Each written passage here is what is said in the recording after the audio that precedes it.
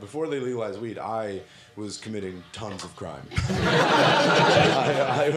I was committing so much crime. I was committing a crime, I would say, like roughly every 2 hours. Like, sometimes more. You know? Usually I would commit a crime as soon as I woke up. Like, don't talk to me till I've done some crime.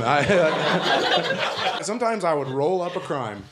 And then I would smoke the whole crime, and then I would forget that I had just rolled and smoked crime, and I would turn to a friend and be like, "Do you want to do some crime?"